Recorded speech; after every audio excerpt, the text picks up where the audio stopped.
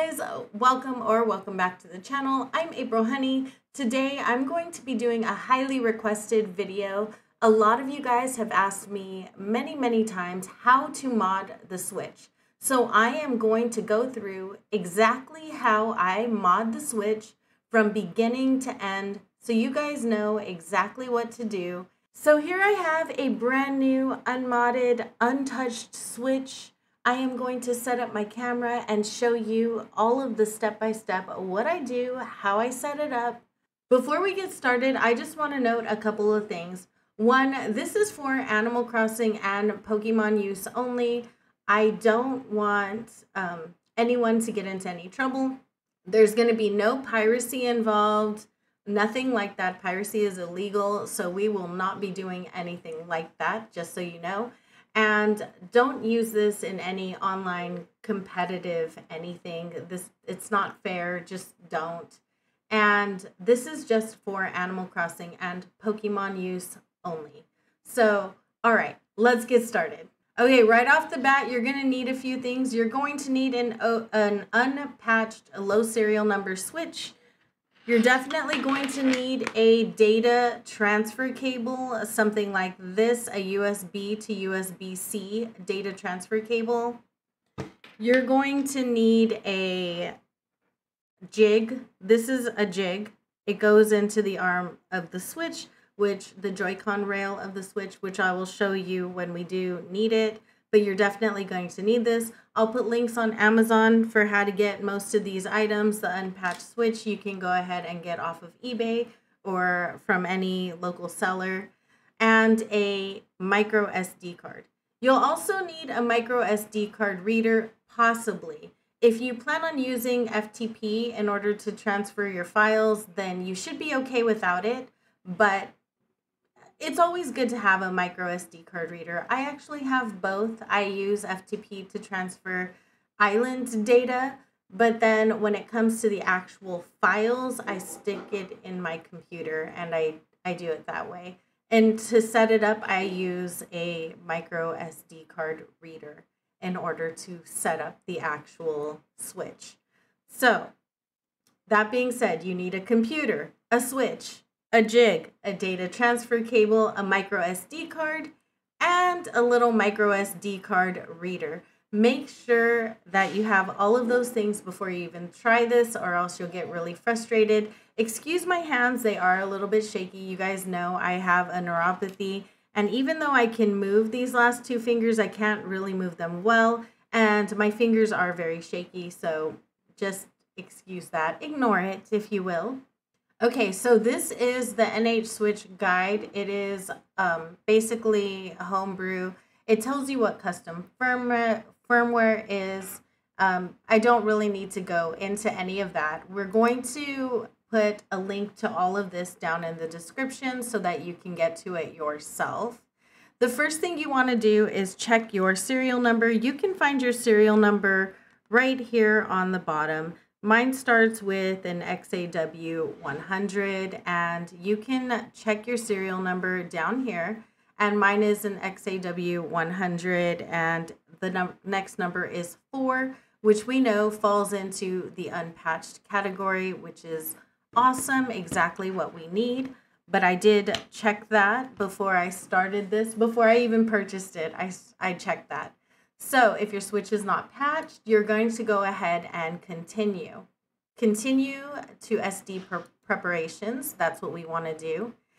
And before we get to this, I'm going to show you, we need to format our SD card. Okay, so you guys are going to need two files. One is going to be the Tegra Explorer.bin file.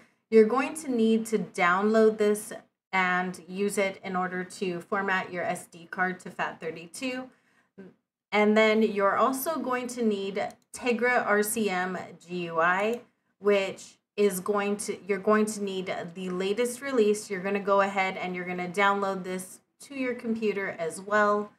And this is what you're going to use as a payload injector. I am putting all of these files down in the description below so you can follow along with me. Okay guys, you're going to need to put your Switch in RCM mode. In order to do that, you go ahead and you slide this little jig here down into the Joy-Con rail, the right Joy-Con rail. Make sure it's the right one. And then you're going to hit your power and your volume up button at the same time. Just hit them together and then let them go. Sorry, you know my hands, they don't be doing things like that. And then you're going to connect it to your data transfer cable. If you did this right, then your switch should not turn on. So see, that's how you know. If the screen stays black, then you are in RCM mode. So after you downloaded those files, this is my desktop. We're going to open the Tegra RCM GUI file. We're going to open the exe file, which has two little Joy-Cons on it. So that's how you know what it is. Go ahead and open that. We're going to use that payload that we injected. You're going to open and you're going to use that payload that you just downloaded. You're going to inject the payload and then the changes you'll see on your switch. So when you inject the payload, it will tell you that it was injected okay. And then let's go to my switch. Okay, so if you did everything right, your switch is going to look like this. And you're going to use these volume up and down buttons in order to select. We want to partition the SD, use the power button to select, and then we want to come all the way over to only FAT32, press the power button to select that. It's going to ask you, are you sure? Say yes, we do. And then it's going to start partitioning and formatting for you. Press any key to exit this. And then honestly, I would reboot it back to RCM mode. So select the volume down button to go down to reboot to RCM. And there you go. Let's go back to the computer now. So the next thing you're going to want to do is go to the Homebrew guide, and you're going to want to download all of these files. I go ahead and I download the latest release of Hecate. We're going to go ahead and we're going to download it. You want this zip file right over here. And right away, I just kind of stick it on my desktop. So the next thing you're going to do is you're going to take out your SD card and you're going to stick it in your SD card reader and stick it on your computer, because we need to put the files that we're going to need for the mods on it right now. So as soon as that is done, go ahead and open the file folder for the SD card that you put in. Unpack all of these. So go ahead and extract them all. So we're going to extract all of these. We're just, I need to take all of these off because I have downloaded them in the past. So we're going to extract these. They're going to go ahead and automatically populate on your desktop. And then I'm going to rename this because it can't have that one after it. If you happen to download it more than once, just take off the one or the automatic text that happens after the name. You can't really have that. So I'm going to take all of these and I'm going to set them to the side so they don't get in the way. I like a nice organized desktop, you guys know. Well, you guys know how I am. I organize my tools in Animal Crossing, so, you know, we're going to organize our little thumbnails here on the desktop. We're going to copy the bootloader file from Hecate into the root of the SD card as well. The Hecate file actually does need to stay on your computer, so make sure you put it somewhere that you're going to know how to get to it. And you'll find out why in just a minute. So there is a boot logos file here. It also has a bootloader file on it. Go ahead and drop that in. It should merge the two automatically, so you shouldn't have to worry about that.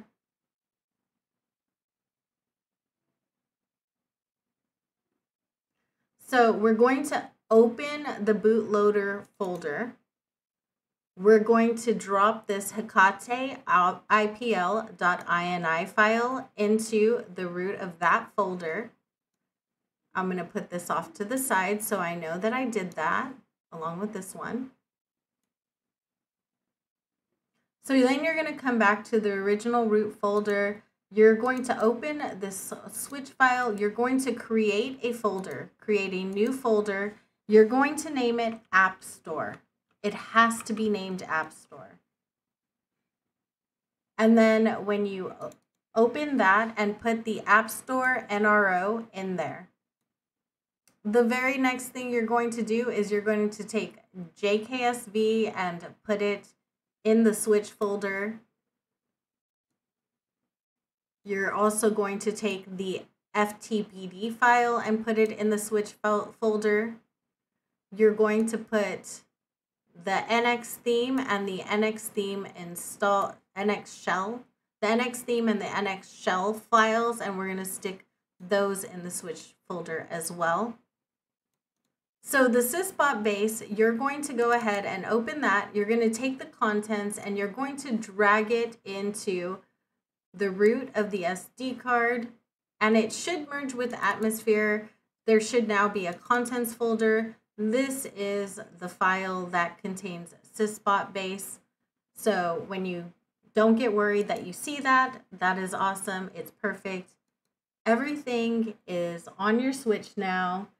Okay, so your SD card should look like this. We're going to take it out of the computer now and put it back in our switch.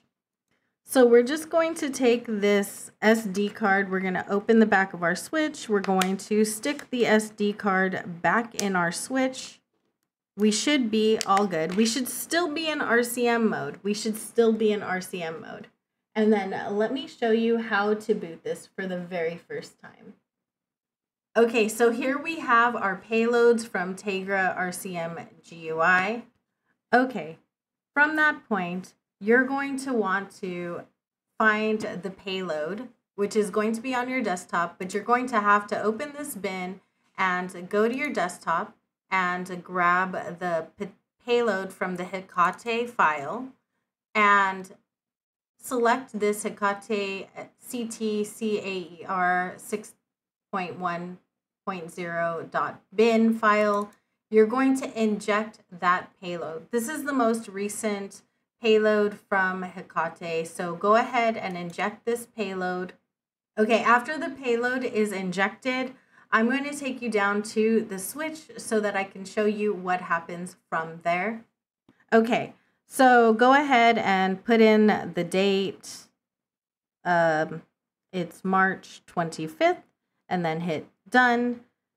The NYX configuration was saved to the XD card. Okay, so this is a very, very important step. You have to do this. This is absolutely insanely important.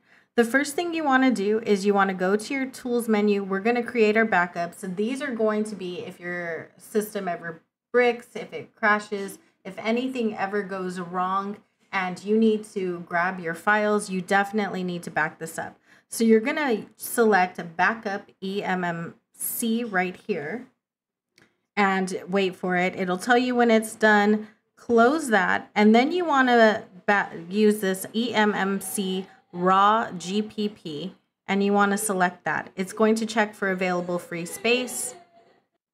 The good news, because these take up a lot of space, the good news is that you don't have to keep this on your switch. Go ahead and we're going to take these files from the backup folder and we're going to place them on our PC so that they are safe. This takes a very long time. I'm not going to make you sit here for this, so I will get back to you as soon as it's done. Okay, so when that is all done, you're going to go ahead and you're going to hit close. I'm going to go here and I'm going to turn the power off on the switch. And I'm going to take the SD card out and I'm going to connect it to my computer right now. Literally an hour and a half has gone by, guys. So it does take quite a long time. It takes a lot of space on the SD card. So I do encourage you guys to make sure that you take this off of your SD card. So back on your computer, I inserted the SD card in my computer and I opened it up and you'll see that it created a new backup folder. I'm going to go ahead and I'm going to take this folder right here and I'm going to put it somewhere safe on my computer where I'm going to know where it is in case anything happens to my switch. Hopefully you never have to use this file and it's totally fine, but just in case you're going to want to do this. Now this is quite a large file. It is 29 gigabytes. It's really big. So moving it over is going to take a little bit of time. So I'm going to get back to you as soon as it downloads. Okay, so when that is done, you're going to go ahead and delete the backup folder from your SD card because you don't need it there anymore. You have it on your computer and it does take up a whole lot of space. Now, if you get a SD card that has 32 gigs or less, then this is going to happen in parts. So it'll be like 1 gig parts. It'll download a little bit and then you'll have to go back and take the SD card out, put it on your computer, then go back in and put it in RCM mode, reboot it, go through the whole process to back up again, and then it'll give you another gig and then so on and so forth. It takes a really long time doing that, so I do recommend getting an SD card that has more than 32 gigs. Once the backup file is deleted off of your SD card, open the bootloader folder and then open payloads, and then you want to stick the lockpick RCM file in there. I should have done it in the very beginning, but I didn't. So we're going to go ahead and we're going to eject the SD card and put it back into our switch. Okay, we're in the home stretch, you guys. Once you have it back in your switch, you're going to go ahead and put your switch back in RCM mode. You're going to inject the same payload that you did before. And then you're going to go to payloads on your home screen and select this lockpick RCM. This is going to give you your switch's unique keys, and we're going to need these in case anything ever happens. It's going to be added to your backup folder. So go ahead and on the top, you're going to have the option of dump from Sysnand. Press the power button right there, which is over here. I knew that. And then this is going to be done. And then go ahead and go down to power off. So we're going to go ahead and we're going to go down to power off. I usually like to reboot to RCM, but power off works as well. Okay, so this is the last thing, you guys. After you have taken those files and you put them down into your computer, then go ahead and inject the payload one last time. Now you can officially press the launch button and we're going to launch our system in CFW. Once you get to this screen, you can go ahead and take out the RCM jig and you can put your Joy-Con back on the switch, hit start, and there you go. I'll go ahead and go to the screen. I will go ahead and put up the gameplay screen on so I can show you how to use this with Animal Crossing now. Okay, so we are currently on one of my old islands. I just transferred an old island that I had to my Switch already, and let's pick this up. The way that you connect this right here to the custom firmware, there's 2 different custom firmwares that you can use, and they both serve different purposes. The one that I use for gameplay is called ACNH Poker. So I'm going to go ahead and open that really quick just to show you guys. In ACNH Poker, you're going to see that you need to connect the software. The way you do that is you go down to your Switch system settings, go to the internet, and look at your IP address on your Switch. I am covering that up, so let me move myself really quick.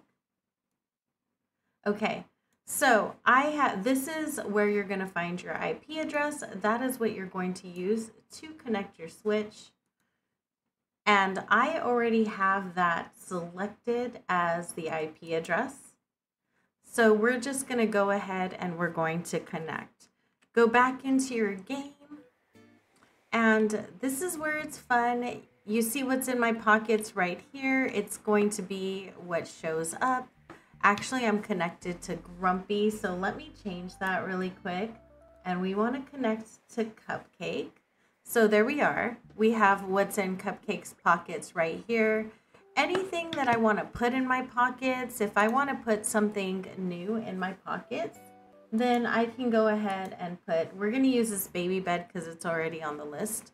So we'll go ahead and we'll add that here to our pockets. And there you go. And then you will see it shows up at the very end. And here you have our baby bed. So we're going to set this down right over here. And there you go. So that is how you use ACNH Poker. There's a whole lot of other functions that it does, but for the purposes of what most people use it for, that's how you use ACNH Poker. If you want something a little bit more comprehensive, I can do that in another video in the future. But for now, that is how to mod your Switch. And yeah, so if you would like to load another island, which I'm going to do right now, as a matter of fact, if you would like to load another island, then all you need to do is get out of this island. We're gonna save and we're gonna end. Now I was working on this island, so I do want to save my progress so far and what I'm doing. So we're gonna close this. And then you wanna go down here to your album. You're gonna go to JKSV and you want to go to your device and Animal Crossing and load the island that you want. Now I am going to back up this version of the island. So this was Cozy Cove, and I do want to back that up. So we're going to save over this really quick, and then I'm going to put up this island, which is a treasure island for my members. And that is it. That is the only thing that you need to do. You go ahead and you can restart your island, and you should be on another island when you come back on. Existing data, it'll always tell you this when you reload from your payloads. We're gonna play as Honey. Yes, the account was different. Yeah, that's fine. All of that is fine. So here we have the island, the next island that I wanted to load. And that is it. That's it. Okay, so that is it, you guys. Thank you so much for hanging out with me. I know you can be absolutely anywhere in the entire world, and you chose to hang out with me. If you would like to see further videos on how to use ACNH Poker or how to use the mobile spawner, please let me know. I will see you guys in the next one. Bye.